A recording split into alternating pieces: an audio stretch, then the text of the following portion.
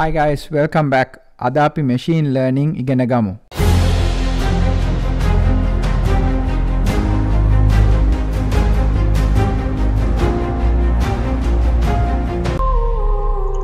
Welcome back everyone.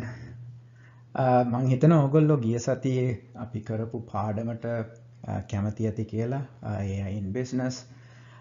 ඒක ගොඩක් useful වෙයි කියලා මම හිතනවා ඔයගොල්ලෝට. මොකද business එකක් ඇතුළත AI run කරන එක ලේසි දෙයක් නෙමෙයි. ඒ නිසා ඒකට ඕන කරන tools මම හිතනවා මම ඔයගොල්ලෝ දුන්නා කියලා. අපි ඉස්සරහටත් මේ වගේ sessions දෙක තුනක් කරමු. තව concepts and tools and techniques ඔයගොල්ලෝ මම කියලා දෙන්නම්. දැන් අපි ආපස්සට යමු technical topics වලට. අද අපි බලන්න යන්නේ machine learning or computer එකක් කොහොමද ඉගෙන ගන්න machine learning model එකක් කියන්නේ මොකද්ද? machine learning කියන්නේ මොකද්ද? ඒ ගැන අපි ටිකක් අද ගැඹුරෙන් බලමු. අද ඊට පස්සේ අපි තවත් බලමු මොනවාද තියෙන machine learning types, මොනවාද ඒ පාවිච්චි කරන techniques machine එකකට උගන්වන්න. ඊට පස්සේ අපි බලමු simple example එකක් machine learning model එකක් ගැන.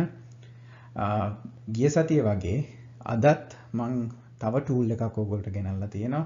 මේක ගිය සතියකටත් වඩා useful කියලා මම දන්නවා. ඒ නිසා excited ඔයගොල්ලොත් එක්කත් ඒක share කරන්න. අපි එහෙනම් බලමු මොනවද අපි අද ඉගෙන ගන්න තියෙන්නේ කියලා. හරි. අද අපි පටන් ගන්න කලින් අපි quick recap එකක් කරමු මොනවද අපි ඉගෙන ගත්තේ කියලා කලින් technical session එකේ. කිව්වා artificial intelligence කියලා කියන්නේ machine එකක් මිනිස්සෙක් වගේ හිතන්න දෙයක් තීරණය කරන්න දකින්න පුළුවන් වෙන එක තමයි artificial intelligence කියලා කිව්වේ. මම මේකේ link එකක් දාන්නම් කලින් වීඩියෝ එකට. ඒක ගැන අපි ගැඹුරින් explain කරපු machine learning එකේ subset එකක් තමයි artificial intelligence වල subset එකක් තමයි machine learning කියන්නේ. machine learning ඇතුලේ තියෙනවා learning types කිහිපයක්. අපි කියන structured learning. ඒ කියන්නේ supervised learning කියලා මේකට කියනවා. ඒ කියන්නේ label කරපු database කරගෙන machine model එකකට train කරනවා නම් අපි ඒකට කියනවා structured learning or supervised learning කියලා. ඒකට අපි පාවිච්චි කරන ක්‍රම කිහිපයක් තියෙනවා. linear and non-linear regression. ඒ කියන්නේ non-linear කියලා කියන්නේ logical regression. ඒ කියන්නේ logic එකක් පාවිච්චි කරලා කරන regression training එකක්.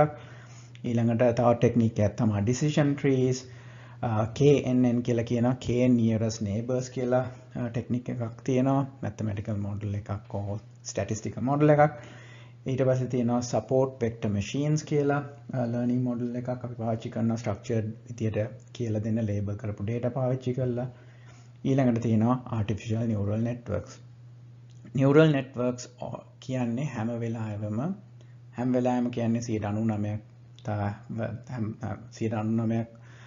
වෙන හැම පාරකම පාවිච්චි කරන්නේ structured learning. ඒ කියන්නේ label data. ඊළඟට තියෙනවා unstructured learning. ඒ කියන්නේ unsupervised learning කියලා අපි කියනවා. ඒ කියන්නේ ඒකට label data නෙමෙයි පාවිච්චි කරන්නේ. ඒකට තියෙනවා KSOM කියලා model එකක් තියෙනවා. මම දන්න එකම model එක ඒක තමයි unstructured learning කියලා කරන. reinforcement learning. අපි මේ reinforcement learning ගැන ඉතාම තදින් ගැඹුරින් ඉගෙන ගන්නවා ඉස්සරහට. අපි ඒක බලමු එතකොට. මොකද මේ reinforcement learning තමයි robots වලට උගන්වන්න පාවිච්චි කරන්නේ. ඊළඟට ඉතාම වැදගත් දෙයක් තමයි imitation learning. imitation learning තවත් learning method එකක්. මේ learning method එක ගොඩක් පාවිච්චි කරනවා ඔය self driving cars මේවා කරන companies. අපි ඒ ගැනත් ඉගෙන ගමු. ඊළඟට අපි බලමු deep neural networks ගැන. deep neural networks ගැන මම ඊළඟ සතියේදී මොකක්ද deep neural network එකක් කියන්නේ, මොනවද nodes කියන්නේ, ඔක්කොම ගැන කතා කරමු. deep neural network එක ගැන මම මෙතන කතා කරන්න හිතුවේ හැම වෙලාවෙම අලුත් deep neural network එකක් අපි හදන්න ඕනේ නැහැ. අපි කියනවා foundational model කියලා දෙයක් තියෙනවා. foundational model එකක් කියලා කියන්නේ ඒ model එක already trained and ඒක හැමෝටම පාවිච්චි කරන්න පුළුවන් විදියට දීලා තියෙනවා. අපි දැන් කියන chat GPT open AI කියලා කියන්නේ large language model එකක්. ඒක ඇවිල්ලා ඒකට අපි කියනවා foundation model එකක් කියලා. ඒ foundation එක උඩ තමයි අපි අනිත් දේවල් build කරන්නේ. ඒකට ඒක large scale neural network එකක් ගොඩාක් data පාවිච්චි කරනවා පාවිච්චි කරලා තමයි ඒක ඉගෙනගෙන තියෙන්නේ ඒක ආයි reuse කරන්න පුළුවන් වෙන තමයි හදලා තියෙන්නේ මේක ගොඩාක් වෙලාට useful වෙනවා language translation වලට computer vision වලට image generation වලට scalable models වලට මේවා පාවිච්චි කරනවා අපි මම දන්න foundational models තමයි large language model එකක් ඒවා visual වෙන්නත් පුළුවන් අපිට audio generation වලට large language models පාවිච්චි කරන්න පුළුවන් ඊට අමතරව medical or biological පැත්තෙදිත් මේ වගේ foundational models පාවිච්චි කරනවා ඒවා මත build කරගෙන ඔය ලෙඩ රෝග ගැන මේවා කරන්න තව එකක් තියෙනවා generative AI කියලා වචනයක් තියෙනවා දැන් මේ box එක ඇතුලේ generative AI නෑ මොකද මේවා තියෙන data base කරගෙන කරන එකක් generative AI කියන්නේ අලුතෙන් දෙයක් හදන එකක් but එකම concept generative AI පාවිච්චි කරන්නේත් මේ language models උයි මේ neural networks උයි ඒ නිසා generative AI එකක් චුට්ටක් වෙනස් මොකද ඒක අලුතෙන් content එකක් නිපදවන නිසා කලින් නොතිබිච්ච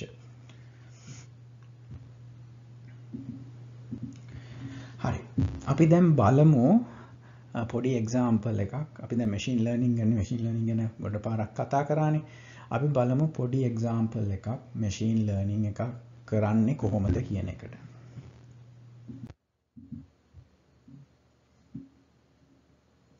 හරි දැන් අපි බලමු මොකක්ද මේ උදාහරණයක් කොහොමද computer model එකක් හදන්නේ කොහොමද computer model එකක් පාවිච්චි කරන්නේ computer එකට උගන්වන්න කියලා. දැන් මේකට මම උදාහරණයක් select කරගන්නවා පොඩි උදාහරණයක් අපි බලමු මේ model එකේ හැටියට assumption එක තමයි computer එකට දෙන අවස්ථාව අපි ලංකාවට දෙසැම්බරේ එනවද නැද්ද කියන එක decide කරන්න. අපි බලමු computer එක කොහොමද මේක decide කරන්නේ කියලා. දැන් මෙතන මම ගන්නවා inputs තුනක්. පළවෙනි එක තමයි ticket එකේ ගාණ $3.30ට වඩා වැඩි නම් x1 කියන variable එක අපි පාවිච්චි කරනවා. ඒක denominate කරන්න.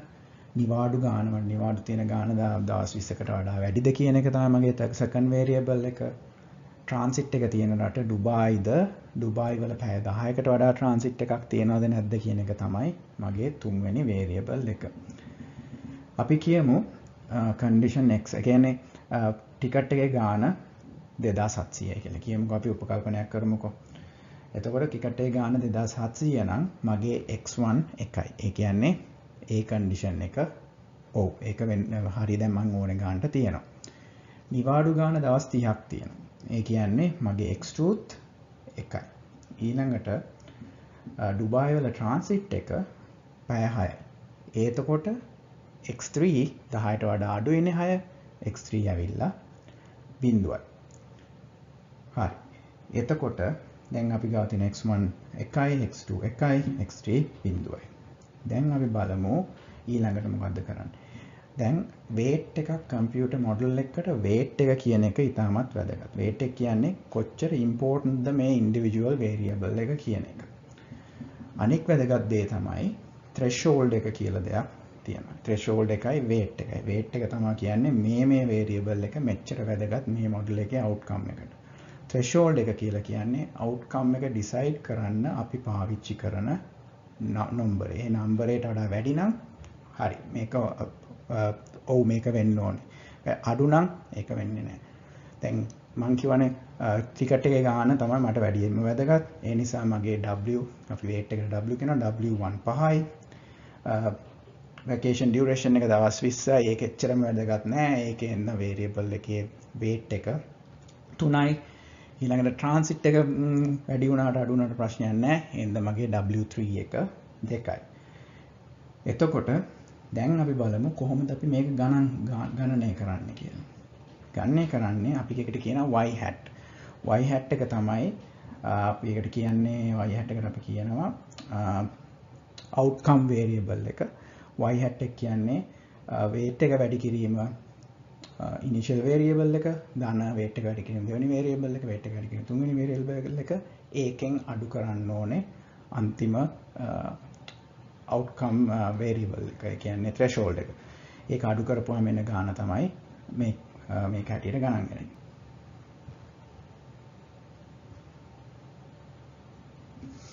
කියන්නේ h hat එක 8 ඍණ 7 ඒ කියන්නේ +1 මොකද්ද මේකේ තේරුම? ඒකේ තේරුම තමයි අපි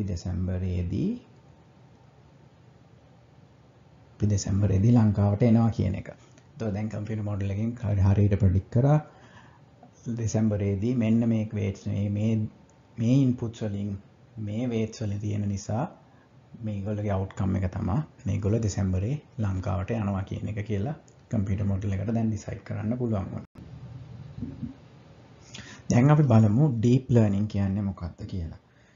deep learning කියලා කියන්නේ machine learning වර්ගයක්. but deep learning වලට තියෙන්න ඕන neural network එක layers 3කට වඩා ගැඹුරු වෙන්න ඕනේ. එතකොට තමයි ඒක deep learning neural network එකක් කියලා කියන්නේ. deep learning කරන්න නම් ඒ වගේ network එකක් තියෙන්න ඕනේ.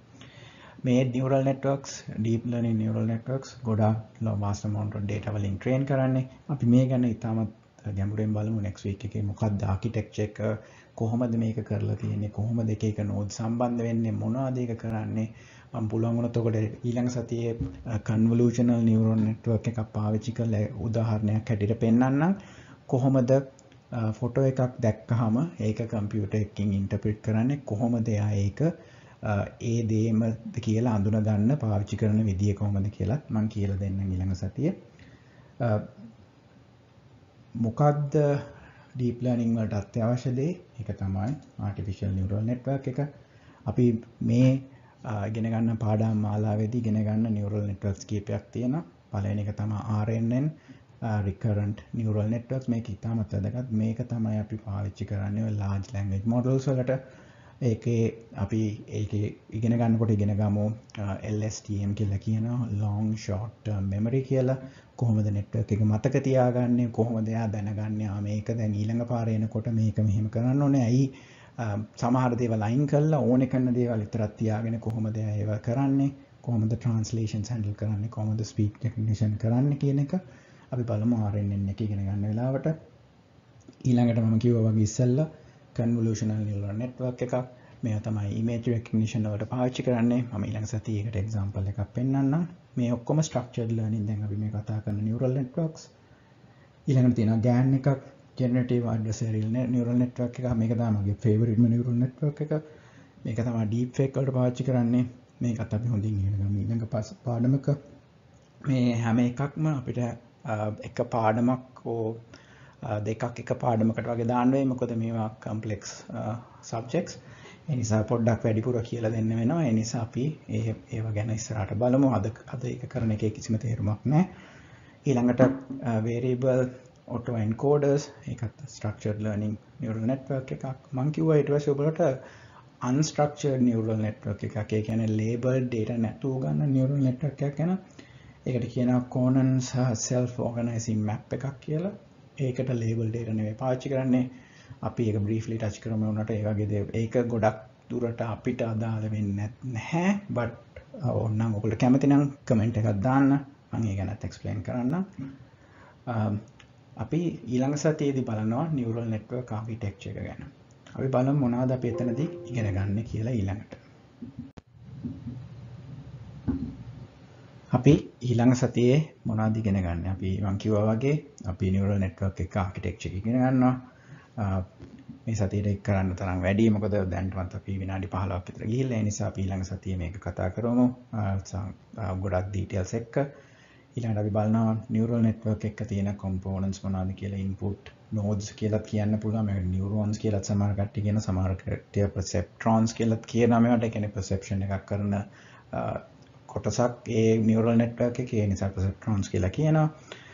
ඊට පස්සේ බලනවා input layers, output layers, hidden layers, deep layers මොනවද මේවා, කොහොමද මේවා එකිනෙක සම්බන්ධ වෙන්නේ කියන එක අපි බලනවා ඊළඟට. ඊට පස්සේ අපි බලනවා activation functions. neural network එකක් තිබ්බට වැඩක් නැහැ. එයා දන්නේ නැත්නම් ඊළඟට තියෙන layer එකේ node එක activate කරන්නේ කොහොමද කියන එක එයා දන්නේ නැත්නම් ඒ neural network එකට බෑ දෙයක් interpret කරන්න. ඒ නිසා activation function එක ඉතාමත් වැදගත්.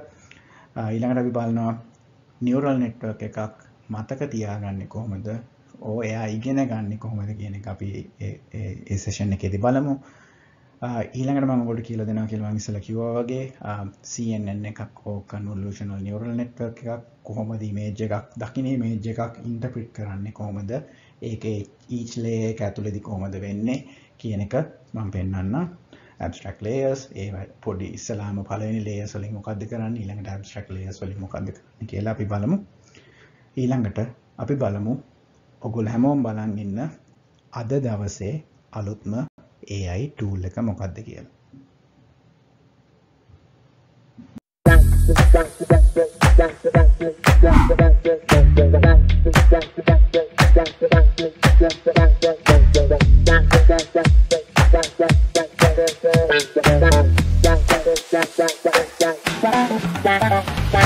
අපි අද බලන්න යන tool එක තමයි Quillbot කියන්නේ මේක ඇවිල්ලා එදා ගිය සතිය කරපු ටූල් එකට වඩා ටිකක් වෙනස්. මොකද මේක අපේ grammar mistakes, අපේ word formation, text formation, අපේ paragraph formation ඒ ඔක්කොමත් හදන්න පුළුවන්. ඒවට එයා recommend කරනවා කොහොමද හදන්නේ කියලා. මේක ටිකක් grammarly වගේ but a little bit advanced than grammarly.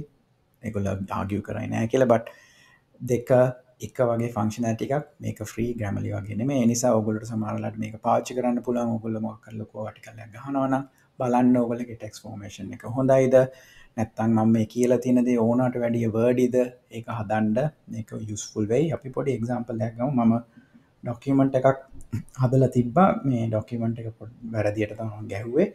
ඒවත් හදනවා. ඒ කියන්නේ lab spelling mistakes, word formation mistakes ඒ ඔක්කොම එයා හදනවා. දැන් මගේ මේ පැත්තේ තියෙනවා ඔයගොල්ලෝට පේනවා ඇති මම වරද්දලා තියෙනවා spelling mistakes කරලා තියෙනවා ගහලා තියෙන විදිය එච්චරම හරි නෑ. බලමු එතකොට මෙයා කොහොමද මේ වගේ එකක් අරගෙන හරි විදිහට අපිට කියන්නේ මේක ඔයගොල්ලන්ට ඇත්තටම යූස්ෆුල් වෙයි කියලා මට හිතෙනවා. මොකද ගොඩක් කට්ටියට ලංකාවේ තියෙන ප්‍රශ්නයක් තමයි ඩොකියුමන්ට් එකක් ගහනකොට පොඩ්ඩක් අඩුපාඩු තියෙනවා ඉංග්‍රීසි භාෂාවේ. ඒ නිසා මේ වගේ ටූල් එකක් මම හිතනවා ගිය සතියකටත් වැඩිය ප්‍රයෝජනවත් වෙයි කියලා. අපි බලමු මේක පැරෆ්‍රේස් කරන්න දාපුවම එක දෙයක් හැදුවා. enjoy pets. එයා තවත් ඒ වගේ ටිප්සුත් දෙනවා මේ අතරතුර මොනවද එයා හයිලයිට් කරලා තියෙන දේවල් මොනවද කියලා. ඒතකොට ඔයගොල්ලෝට ලේසියෙන් ඒක කරන්න පුළුවන්. දැන් බලන්න the documents කියන එක this paper කියලා. ඒ කියන්නේ කියන්න පුළුවන් හරි විදියක් හරි proper විදියකට හරි ඒක හදන this paper is people who have trouble දැන් එයා spelling සුත් හදුවා.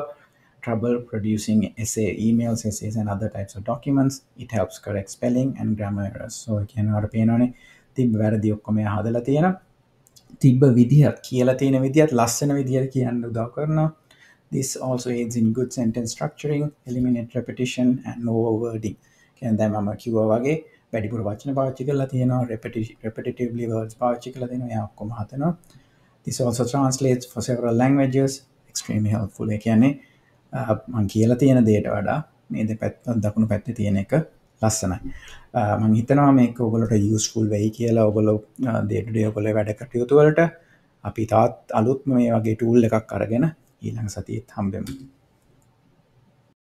එහෙනම් ඊළඟ සතියේ මේ වගේ අලුත් ටූල් එකක් යූස්ෆුල් ටූල් එකක් සමග තවත් ටෙක්නිකල් නොලෙජ් එක අරගෙන ඔයගොල්ලෝ හම්බෙන්න එන්නම්. ඊළඟ සතියේ හම්බෙමු. Thank you.